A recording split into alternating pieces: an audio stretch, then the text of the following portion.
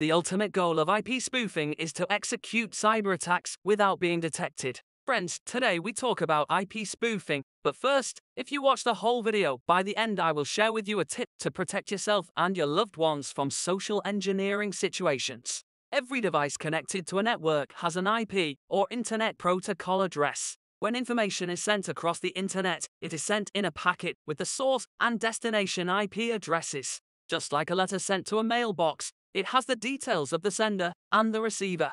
IP spoofing takes advantage of this process by faking the source IP address inside the packet. Malicious hackers take advantage of this process in order to hide their IP address when executing attacks on targets. They can even amplify this process by sending as many IP packets as possible in order to disrupt someone else's internet service via a denial of service attack. Hackers do this to fool the target device into trusting the source IP address in order to execute their hacking activities. One way to protect yourself from IP spoofing is to use a VPN, which encrypts your traffic and hides it from hackers. In today's world, hacking techniques have evolved significantly, and that includes social engineering situations. Unfortunately, social engineers can take advantage of people with good manners and intentions. One of the tricks used by social engineers is the use of business cards. Don't trust someone just because they have a business card. Social engineers use fake business cards to try to get access to certain places. If you are presented with a business card,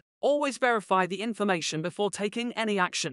Remember to use a VPN. Stay safe, and I will see you in the next one.